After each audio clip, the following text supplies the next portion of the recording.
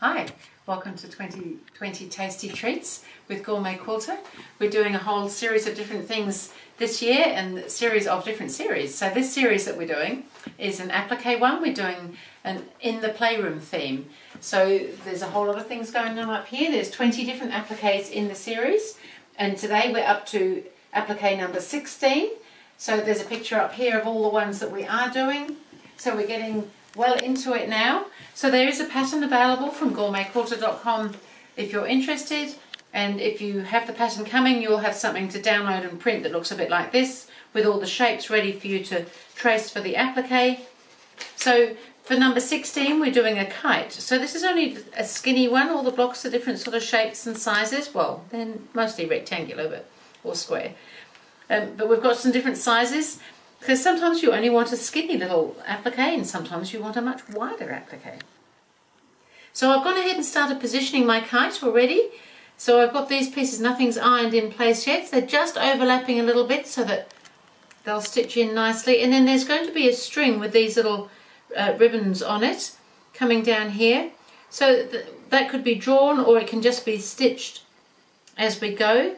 And these just need to go on. So I've got all the fusible web on, and I'm just taking the paper off now so that I can fuse them in place. Nothing is ironed yet. So I'm going to be doing some free motion stitching on here. And so when you're doing something on a skinny piece like this, just make sure you're leaving enough for a seam allowance if it's going to be stitched into something. And I think that's looking pretty good. So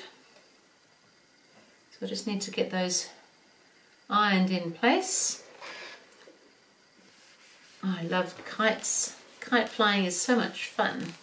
We have a kite festival here just near where I live each year, and it's really fun to see all the different kites. So I'm guessing this one is not actually flying inside the playroom. So because I'm doing free motion stitching, it needs a stabilizer. So I'm just putting a lightweight cotton batting behind to use as my stabilizer, because if we don't have a stabilizer when you free motion stitch, it tends to want to scrunch up a bit.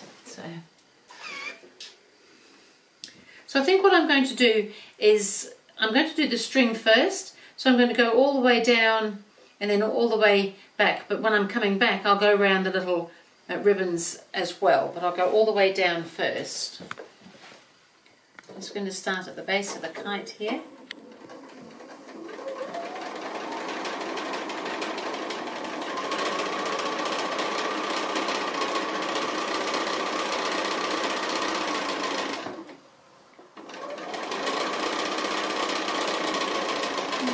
It's just got a little loopy tail on the end here. So now I'm going to come back on that same line, or as close to as I can reasonably get. And then when I get onto here, I'm just going to go around these little ribbons, or whatever it is that they are. I think they are ribbons that they hang on kites. And then, because we're on small work and I need to see where I'm going, and I need to snip that piece of thread out of the way. So that's the beauty of doing free motion on small work, that you can turn it around to see what it is that you need to see and where you're trying to stitch.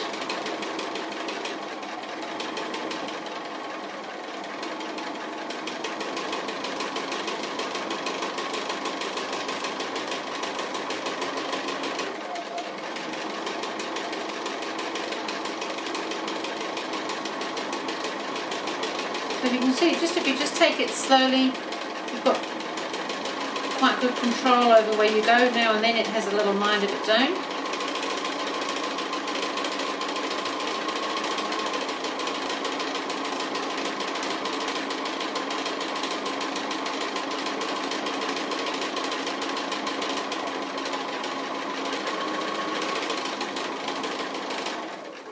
And now I'm back to the kite now. So really the kite is very straightforward.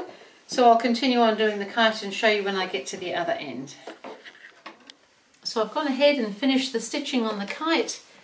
It's fun, quick and easy to do.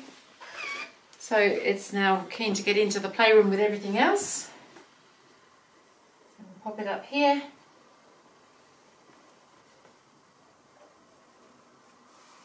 So much fun in this playroom. So that was applique number 16 for In the Playroom. I will see you again with applique number 17.